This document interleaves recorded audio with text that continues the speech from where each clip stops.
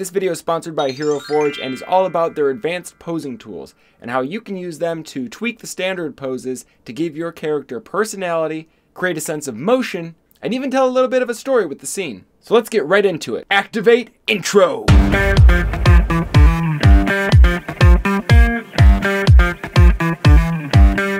Hey, my name is Jonathan, also known as the Mad Maker, also known as the producer of the Mercs of Mischief Twitch channel, where we play tabletop RPGs, and also then we put them over here on YouTube. Now by this point, I've got quite a bit of experience with the Hero Forge tools under my belt, and I've also picked up a lot of really great tips from the Hero Forge Creators Guild Facebook group. But when you first pop open the advanced posing tools, it can be a little bit intimidating. There are a whole lot of sliders in there, and you don't exactly know what they all do until you play with them for a bit. So I thought I'd make a video explaining the advanced posing tools, showing what all the different options do, and sparing you the learning curve that I had to go through before being able to really get what I wanted out of my poses. Alright, so if you've been in the Hero Forge interface before, you've probably seen the posing area, but just in case you haven't, there's basically two main sections. There are the tabs up here. There's first the character posing, and then the advanced posing. We're going to be focusing on the options in the advanced posing today, but to start off, we're going to talk about the character poses because this is actually the important first step in any advanced posing. To demonstrate some of this, we are going to take a look at our friend and cleric, Gilbetta. She's a nice, simple, basic humanoid bipedal model. This way we can really get a look at what the different base poses are going to do. The reason this is important is because in advanced posing, you don't get to change anything about the character from the torso down. You'll notice we've got torso, arms, head, hair items, but no legs posed. They want to make sure that anything you make here in the Hero Forge interface is going to be able to, one, print on either your 3D printer at home or the 3D printers over at Shapeways who fulfill their orders, and two, they want to make sure it's not going to just fall over. So if you're planning on doing some advanced posing, when you're looking at all of the options here, really just focus on the legs. Now if you've already done some advanced posing, and then you go to click on this, you'll see this pop up. And this is why you want to do this first, because as soon as I click this button to change the position of the legs, all of my work is gone. So if you're not sure if you want to change it, make sure that you've saved your current work before you click accept. And we can see that actually this one looks pretty cool. There's a couple other new poses.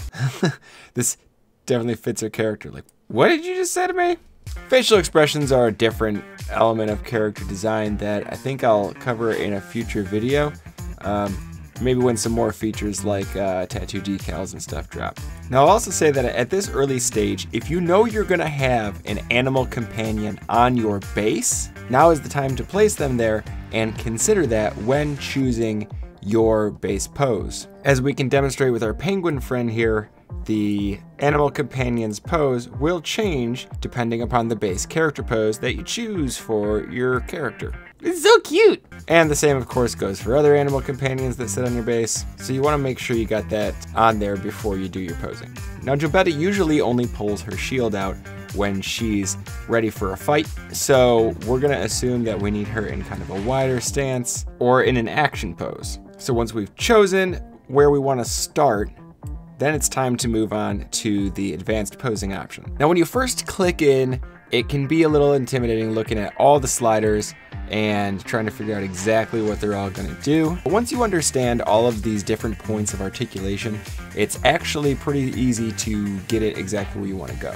Now I think to really be able to take a good look at what each of these points of articulation are going to do, we should move over to our friend Lenny. We're going to strip off his clothing and get his items out of the way so that for right now we can just look at the bare bones, if you will, of what the different sliders are positioning. We'll start from a nice neutral pose and take a look at our options. So I think the first thing to look at is the torso and seeing how many points of articulation there are, which is 3. Now if you click on this little symbol right here, it will pull up a handle on that point of articulation, and it allows you to see exactly where it is. That one, as opposed to this one, which is a little bit higher up, and the third one, which is higher up still. Now I have an idea of what sort of options I have when positioning the overall upper body of the character.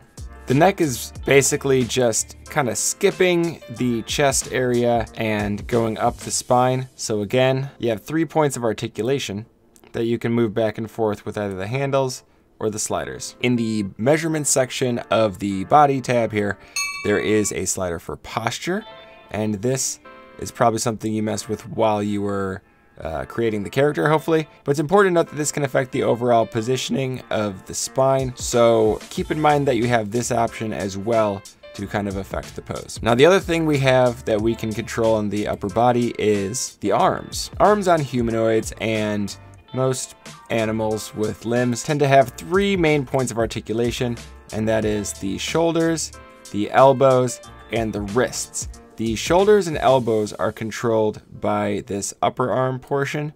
The lower arm portion here is just the wrists. You can see that with the upper arm, we have 3 different sections: the shoulder, the elbow, and the clavicle. The elbow only has 1 slider. You can end up in certain situations where the arms are kind of contorted, everything else is twisted around, and the elbow moves in a direction that you don't immediately expect by looking at it, but when you're looking at the skeleton version, you can pretty easily see that, yeah, it moves like an elbow is supposed to. So underneath these 3 sections, you have the other sliders. So with the shoulder, you got the twist, and if you want to get a feel for, what this is gonna do, practice with your own body. Stick out your arm and rotate your shoulder. You'll probably find that when you move your arm, your shoulder doesn't twist quite this far. You actually end up twisting other parts of your arm in an effort to recreate this palm down, palm up situation. At least that's what it seems like to me. If you're an anatomy expert, let me know in the comments what is wrong about what I'm saying there. But we're focusing on Hero Forge, not human beings. And not everything you create in Hero Forge is a human being and limited to our anatomy. In fact, at the time of this recording, they have 38 different fantasy races to choose from. That's right, this video is sponsored by Hero Forge, and they want you to know that you can mix and match all their different fantasy races along with thousands of different items for any of this posing that you're looking to do. So you can do like a skeleton body with robot legs and a bird head, which we totally did. And it turned out to be like my new favorite character. It makes it easy to create your perfect custom mini. Check out the links in the description. And since this entire video is about Hero Forge, let's just get back into it. The other options you have are bend, which is basically your in and out, so sort of scooping things in or pushing them away, and then tilt, which is your up and down. Hi! We also have the clavicle. Now the clavicle is probably a part of our body that we don't really think about, so when it comes to posing, I like to think of it as basically extra range to add to the shoulder. You can see that the motion I get when I move tilt on the shoulder is sort of an up and down thing, and there are limitations on the range. If I come down to clavicle, it pushes that just a little further. If this wasn't a skeleton, all you would really notice is the position of the arm moving there. So sometimes when you're trying to get an arm just right and it feels like you can't, move back to the clavicle to really just adjust the central point where it's attaching to the torso. Then of course with the wrist you can twist it, which is pretty self-explanatory, bend it, which is kind of your back and forth like you're shaking hands, or tilt, which is more like you're waving. And here's where I think I'll say a few things about sliders versus handles. You may have noticed I'm kind of interchangeably using both, and I tend to do that while I'm designing. I find that sliders are a little bit easier, but usually when I'm jumping to a slider, I will wiggle it a little bit to get an idea of what direction it's controlling, because I don't always remember all this stuff off the top of my head. And depending on what other posing you've done before that, things like rotating the shoulder will kind of affect the end result. Handles can be a little bit quicker, but it's easier to kind of get lost in unnatural positions when that's not your intention. So I generally say start with sliders, but if I'm having trouble getting the exact combination to create the position that I want, I will then usually jump into handles and just drag it where I need it to go. Then depending on the situation, maybe pop back in to fine tune with the sliders once again. This brings me to discussion of items. I know I'm beating this one to death, but nobody's got more items than Pen, right? So let's look at how they interact. Now at this time, side items are pretty much just bolted into place, but one of the Kickstarter stretch goals that they met was to make more hand items available as side items and to make them posable. so you can kind of control the orientation on the sides. When that happens, we'll probably make another video, but for now, let's go to the hand items and talk about them first. Now, exactly what you get to do with each item depends on what it is. So, for example, you'll notice we don't have any option to position the book. The book is pretty much just welded to the hand. If you want an open book, there are other items for that. But if you want to change the position of an item that doesn't have a posing option, that's where you go to the wrist. And though we can't change the connection between the book and the hand, we can change the position of the wrist to put the item in an overall different position. With spell effects, you get some options similar to that which you do with the wrist itself. So it's almost like just creating another point of articulation from there. Twist is just going to spin the thing around. Bend will rotate it in one direction around your palm, and tilt will rotate it in the other. And if you can't remember which is which, just grab that there handle and put it wherever you need it to go. I like to imagine this is Pen having a conversation with it. Why didn't we think of this before we printed it? This is so much better. This is so good. Skylar, why didn't we think of this?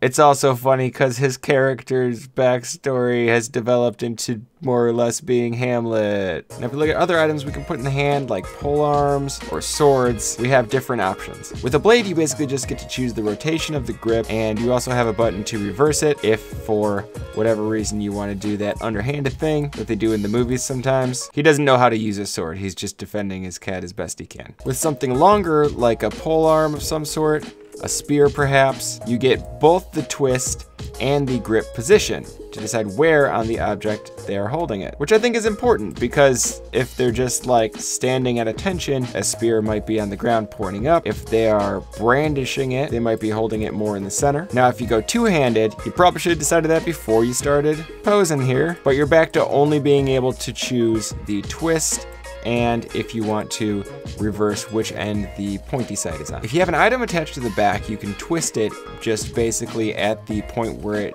connects. And this is important to take into consideration when you're thinking about painting your mini. I'm actually gonna make a full video about that. That should be out next week. But just for example, Lucas originally had his axe positioned straight up and down, which while probably would make more sense for actually carrying it because the weight's more evenly distributed, would make it so incredibly difficult to paint the back of his helmet. So we gave it a twist to the side to get it out of the way to make sure that we can get all those surfaces with the brush. Another thing to note is that if you do have two back items, the one that attaches first will affect the one that attaches second. Because see, the point of contact for the ice staff here is on the cape, on the model's back. But the point of contact for his healing staff is on the ice staff. In reality, if they were bundled together a bit more, this would have been a much easier mini to print. Having them kind of pointing in the same direction there fulfills a lot more of my tips for making your minis easier to print at home. Check out that video. It's also worth noting, again, that this ice staff attaches to the cape, not to the character's back. If he didn't have a cape, then it would attach to his back. But since he does have a cape,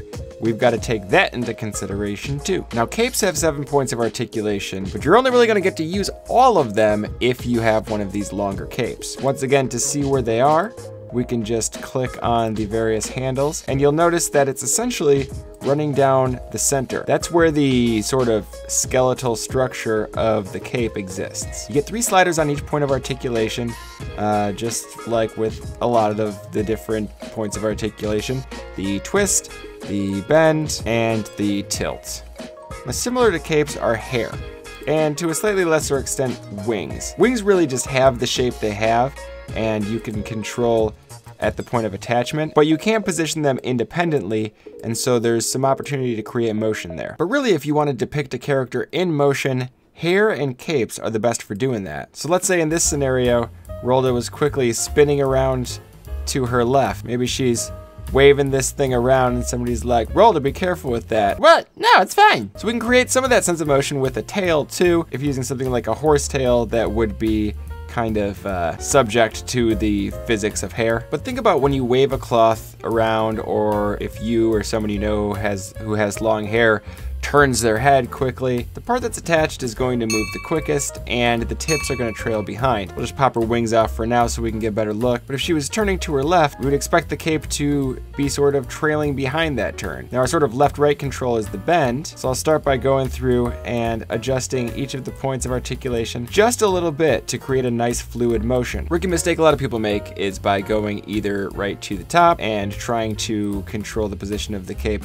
only with that one, or by going somewhere in the middle and just doing it there. But you can end up with kind of unnatural positioning that doesn't really capture that motion and flow that you get if you do more of a kind of a gradual situation where each point moves a little bit. Also think about if you spin around with a cape or a dress, how it sort of pulls out with that centrifugal motion. That's the right one, right? That's the one that pulls stuff out. To get that effect, I would add some tilt, and starting with a little bit right where it attaches, and then gradually becoming more and more as we get towards the bottom. And then obviously to complete the look, I want to do the same thing with the hair. Think about the fact that her head is twisted further, so they're not going to be completely in line, but I'll add little bits of bend through each of the points of articulation, which in this case there are 8, but the last one only affects the very little tip of this hairstyle. In this 8th one, we've just barely made it on the attachment point. I'll also then come back and add some tilt, once again starting with less and gradually increasing as we get to the end of the hair here. And here's where I noticed that there's a little bit of some conflict going on here. We've got the cape clipping through the hair. This is something a lot easier to see when you have them in color. Honestly, if I'm not going to have this printed in color, that wouldn't even be noticeable, but it is a good signal that something about the interaction of these two objects or parts of the miniature aren't quite natural. And so this is where I'm going to look at the twist and see that, oh yeah, you know what, if it was originally laying on top of the cape and then she moved real fast, there'd probably be a little bit of twist there. Now compared to where I started, this character has a whole lot more motion and I think is just a whole lot more generally interesting. And when I put my wings back on, I have some decisions to make about how exactly those are going to sit. With wings, again, you get a twist, a bend, and a tilt. This is one of those cases where I say it's just best to kind of play around with it. And then once you get one part in place like a wing, you may find that it makes more sense to adjust something else like your cape so as not to conflict. You also want to be careful about layers intersecting each other. The short answer is that you kind of want them to. That way they print as one big solid chunk and you don't have a bunch of little spots that have to be supported in between or places where you've got to squeeze your paintbrush in. Again, check out my other design tips videos for more details on that. Now another thing that's very interesting options here in this setup, especially when it comes to items, is the tail. Some tails can hold items, some can't. But on full-size tails, there are 16 points of articulation and all of them will affect some point on the tail. The items connect at point 14. So basically, whether or not you can use an item with that tail has to do with whether or not it reaches that 14th point. Now I could seriously spend an entire video on just positioning tails, and I might do that at some point because you can do some wild stuff, a lot of it having to do with actually hiding the tail inside of the body to create a situation where items are either attached to or protruding from the body in ways differently than originally intended.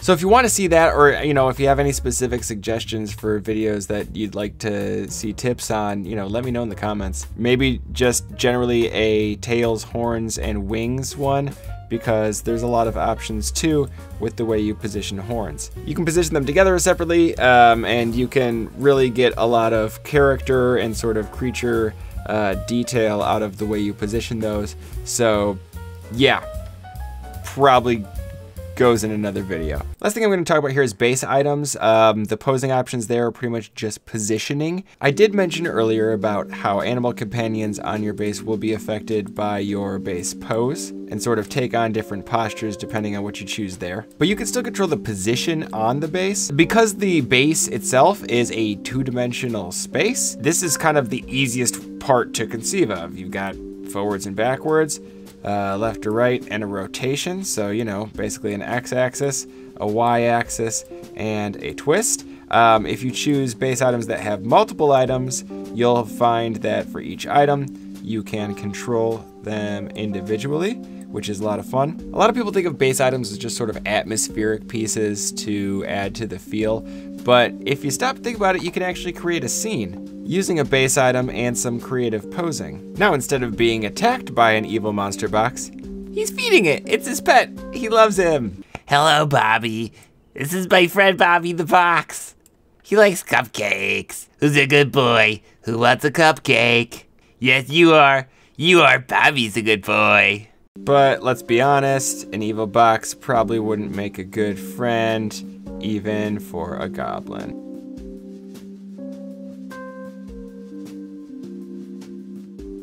That's a much more likely outcome. Don't be afraid to get creative with the interactions and play around with things. You know, something like a broom can be a sweeping tool or a vehicle if you position it right. That's all I got for you today. I hope you found this video helpful. If you have any questions, post them down in the comments. Please, if you enjoyed this video, hit the like button and subscribe to the channel because I'm going to be doing more videos like this. Let me know in the comments if there's any specific topics you want covered, whether that be specific posing like those cool tail tricks or really anything else about Hero Forge. Kind of know some people over there, might be able to answer some questions. Be sure to check us out on Twitch, playing live every Sunday, Monday, Tuesday. So until next time, keep on miniaturing. That's nothing. That's not a